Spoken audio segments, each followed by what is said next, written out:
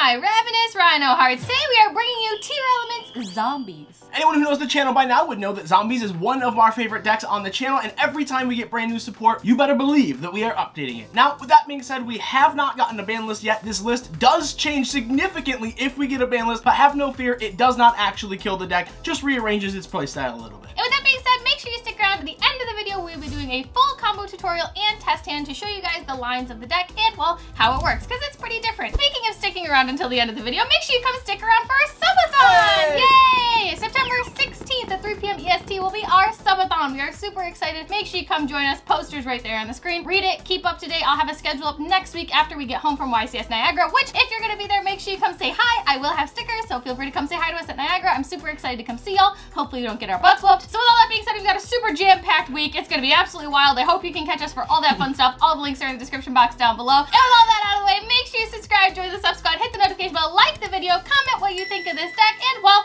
what you think is gonna get hit on the ban list if we ever even get one, because, man, clock's ticking. I don't know what's going on anymore. But let's get into the zombie tier deck. Ooh, it's fun, spooky, scary.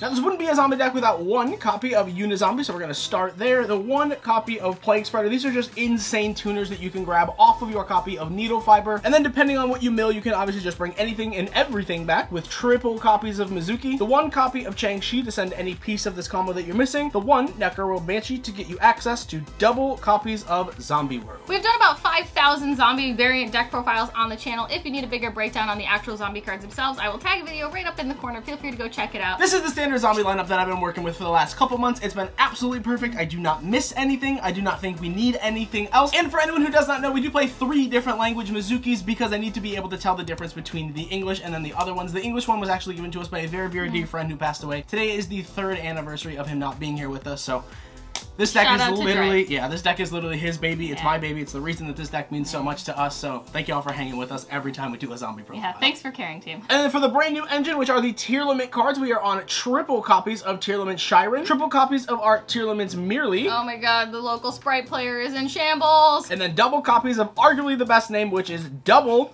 Hoffness. I'm not gonna say what I call Hoffness, but if you're on stream, you know what I say about Hoffness. Now, I know Logan called you guys Rhino Hearts in the beginning of the video, but we are actually not playing Rhino Heart because we do not want to have a normal summon in this deck. That is a Tearlament card. Just kidding. The long and short of that is that we are not really playing a ton of Tearlament names, so if we do put a Rhino Heart in the graveyard, we guaranteed have to have one in our hand to put it back onto the field. We're just not really trying to guarantee it. Halfness. This is just a small engine to help mill cards. Yeah, the tier engine is not the core of the deck. This is still a zombie deck through and through with like 67 other engines, and the tier engine is just one of them. So no, there aren't a lot of tier cards, and probably for the better. I hate this goddamn engine. Shiren is an insane extender because it can pitch any card from your hand to special summon itself, and then mill 3, merely on normal or special summon, also just mills 3, and then Hoffness, when your opponent activates a monster effect on their field, special summons herself from the hand, and then mills 3 as well. So these are all just insane extenders, and when they are all sent to the graveyard by card effects, they allow you to fusion summon using monsters from your hand, field, or graveyard as fusion material. I don't know who designed the tier cards, but I just really want to have a conversation because these are absolutely bonkers, and the fact that they're Aquas and Merleys at 2 and you can make Tout, I think that's absolutely garbage. This deck is ridiculous. Also, this mechanic, terrible. Ban instant fusion. And to pair perfectly well with our Tearlaments, we are on triple copies of Danger Nessie and the 1 copy of Danger Mothman. Lamp! And then still for one of the best engines in Yu-Gi-Oh, we are playing the 1 copy of Deer Note. Woo! Triple copies of Foxy Tune. Yay. We have bumped up to 3 copies of Xiamin. This is now our new normal summon, and then obviously triple copies of Emergency Teleport. Golly, there's so much to say about these cards. Punk Engine seems kind of self-explanatory. We've been playing it in Zombies for quite a while now. It's still very, very strong. Itelli's still at 3. I think that's incorrect, but you know, banlist where, who, Omega lol, I don't know. Also, it's really cool because Foxy Tune doesn't pitch for cost, it pitches for effect, which guess what? That triggers your tears. Crazy. Wow. And then moving off to the band section, we have the 1 copy of Jet Synchron, the 1 copy of Fairy Tale Snow. I feel actual hatred. The 1 copy of Scythe, another one of Logan's favorite cards. You're just annoying. These 2 are like the table in the cafeteria that you're like, please just like excommunicate yourself. And then, it's not really a banned card, but this card is extremely powerful, which is why it is on the limited list at 1 and 1 copy of Foolish Burial. They're like the popular table that like you don't like them because they're popular, and they're just like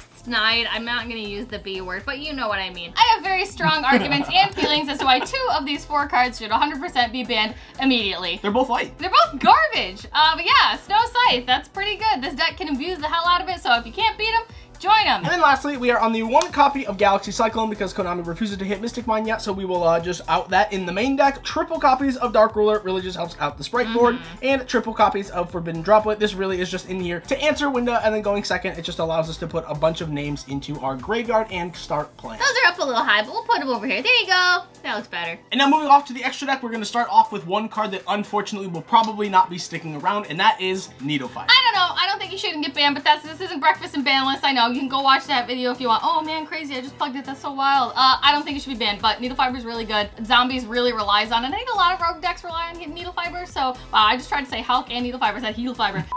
Regardless, I think a lot of decks, especially rogue ones, rely on Hulk, so I think getting rid of it is honestly like really sad, and I don't think it should go, but what am I? It is what it is. Who am I?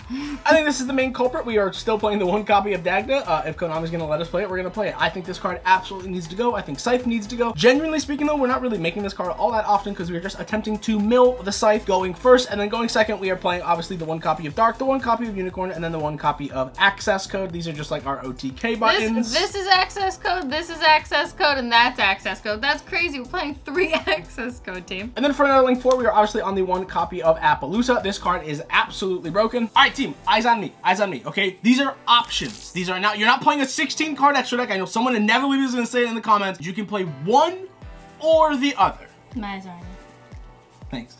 Those options are the 1 copy of Yugioh, the Absolute Zero Mayakashi, or, not and, but or the 1 copy of Mech Knight Crusadia. Yeah, for all you skipping through the video right now, I'm doxing you, being like, oh, what the hell? Why are you playing so many cards in your extra deck? Report, excuse you, or. I genuinely am just still testing both of these. I actually really like the Yugioh more because as good as Avermax is, we do not have room in this deck for IP, so it is actually really vulnerable to destruction, even though it can't be targeted. If your opponent has some way to clear it, just feels bad to sink so many materials into something like this, whereas the Yugioh, while requiring you to have Zombie World face up on the field because it does take 2 zombie monsters, this card has a double negation effect that you can trigger on your opponent's turn with cards like Snow. The real reason that I honestly like the Yugioh here is because it is a water, and this end board we are trying to play around Super Poly as much as possible. Garura is an insane card right now because of Super Poly, so we're just trying to end on something that has different attributes so our opponent can't just auto shotgun Super Poly. Nah, summon the Dupe Frog off Toad in the standby. Come on, do it, you will. For this it goes super self-explanatory. We're playing the 1 copy of Scythe, yeah, the 1 copy of our Shooting Riser, 1 copy of Chaos Ruler, the other copy of Scythe, this just specials it back from the standby phase of your opponent's turn,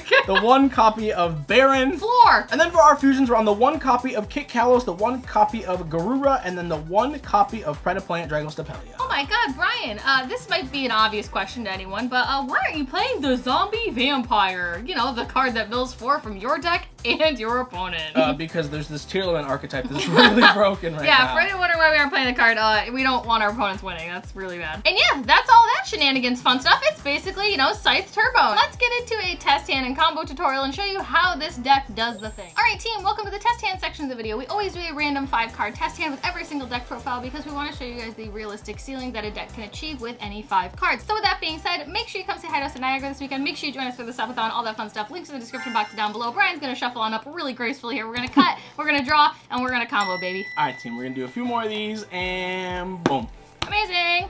Alright, we're gonna start off with 1 copy of Mizuki. Oh my god, that's insane. I love that for you. E-Tele, Foxy Tune, that's broken. 1 copy of Droplet, and then the 1 copy of Merely. What a fun little hand. I mean, obviously we opened up the 1-card combo, which is Emergency Teleport, so we're just gonna start off by firing off our E-Tele. This is gonna grab us our copy of Ziamine. We're gonna activate the Ziamine's effect now, paying 6. Here, we're just gonna grab another copy of Foxy Tune. We do want to get this Mizuki out of our hand, plus it's just a free card, so we're gonna activate that Foxy Tune's effect. Now, we're gonna pitch the Mizuki in special, our copy of Dear No. Now we're gonna do the normal play here. We're gonna Synchro Summon. Into this Godforsaken Trash King. Yep, that's gonna be Chain Link 1, Chain Link 2, Dear No. We're just gonna special summon back our copy of Ziamine. Did you cut opponent so that we can have accurate mills here? I can cut, I can cut. Alright, we're gonna mill 5. We're gonna see a Foxy Tune, a Chang-Chi, absolutely beautiful, Mizuki, Nessie, and oh my god!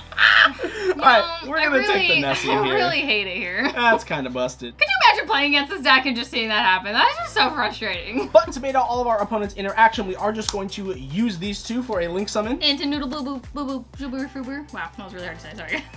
it's needle fiber. This is going to summon out our copy of Unizombie. All right, what's next, Chief? All right, we are going to activate our Nessie. You can normal summon the Merely if you want and just take that chance, but in all honesty, we're trying to draw as many cards as possible. This is going to be insane here. We already are going to have the ability to trigger the Merely off the Nessie regardless if we hit it by just shuffling back both of them. So really not worried about that activation. So Nessie is going to be what I choose to do first. We're going to use the obnoxiously large dice. All right, you ready? 1, 2, 3, 4, 5, 6, reroll. It's 1. All right, it's Foxy Toon. See you, bud. So that's going to special summon our copy of Nessie, and then we're going to draw 1 card. Oh, all right. Well, I literally hate this deck. They always have it. All right, so we are just going to take our 7 and our 3 tuner that is negated. And get on up, get on the floor. But look, it's Bear on the floor. That's my son right there. I love this guy. All right, now we have 2 Is abilities. Bear a lady? That's why she's called like. It's whatever. Baron. It's, She's right. definitely a lady. We can activate the Shiren in our hand. I'm here for you, Baron. To pitch the Miri, or we can just normal the Miri and hope. We do not want to hope here. We actually just want to trigger our effects. This is guaranteed. We already have a negate, so we're going to activate our Shiren, special summon it by pitching the Miri. Now the Shiren is going to resolve, milling 1. Oh my god! 2, 3. I hate it Insane. Here. It's so stupid. We can trigger the Hofness and or the Miri. I personally would only choose 1 here, only because we're just going to try to get access to our copy of Kit. So we're going to actually just grab our Hofness and our Nessie. I mean, I'm really glad the deck is showing off for the camera, but geez Louise, man. This is going to summon our copy of Kit Kalos, and then on summon, Kit is going to activate. Here we are going to grab the Hofness. This is just additional interruption for our opponent's turn. So we did mill 1 zombie road. Keep in mind, we are only playing 2. So here we want to kind of prioritize getting access to our zombie world. So we're just going to activate this copy of Mizuki. We're going to banish it, target our copy of Unizombie, special the Unizombie, and now we can activate Unizombie's effect. Target itself. This is going to send Banshee. Now we can just activate and resolve the Banshee. That is going to grab our copy of Zombie World. We're putting it in the middle for the sake of it not glaring on the left. Now we can activate the Kit Kalos because we do have a Miri in our graveyard. We are going to pop it and then special summon out the Miri. We'll go Chain Link 1, Chain Link 2. It's just going to mill 8 here. So we're going to have 1, 2, 3, 4, 5, 6, 7, 8 here. Let's see what we mill. Oh boy, let's see what fun I get to say. Oh my god. Good. Mystic Mine out. We have a Miri. We have the 1 copy of Scythe, the Shiren, the Dark Lord, the Nessie, and the 1 copy of, oh my god. Oh my god, broken! Like, you just gotta play for 4. Oh my god, it's so frustrating. You have Scythe and Snow. I'm just picking up my cards, man. I don't want to play anymore. Alright, so we're gonna activate the Shiren here. We're gonna shuffle back the Shiren, and we're going to shuffle back the Miri. This is gonna summon our copy of Garura. What's really cool here is Garura is actually a level 6. This is now a level 4. You know what that means, team? That means we are going to Synchro Summon here. For Red-Eye Zombie Dragon Lord, aka Scythe in the standby every turn. That's going to trigger our copy of the Garura to draw us 1 card. Yo! So here's where we have a call to make, right? We do have the Plague Spreader in our graveyard. We have a copy of Scythe. Obviously, we have the Galaxy Cyclone. We have a ton of follow-up in our grave. We do have the Snow. We also have the Spirit Out. We have the Mizuki. We have, like, literally infinite amount of follow-up. Yeah, so I got a call to make. I'm going to call Konami because this is whack. You could do a myriad of things here. You can link all 3 of these into your Appaloosa for 3 materials, which will guarantee you having additional negates, but it does play super hard into Super Poly because Zombie World is face up Baron and the Appaloosa will both be zombie monsters that are wins. Or if you wanted, we're just going to link both of these into our copy of Dagda. Now, once again, we're not going to use the effect. We're just trying to get 2 monsters on the board that are link materials. This is where you could make your Avermax. This is where you could make your Yugioh. I think game 1 blind just to see what my opponent is playing. We are going to do that play. So we're going to link these both. In the Yugioh. We're actually going to play around Mech Knights though and put them over here. Oh yeah, don't disrespect the Mech Knights team. So this is going to be our typical end board. I know it sounds really like this follow-up is literally insane.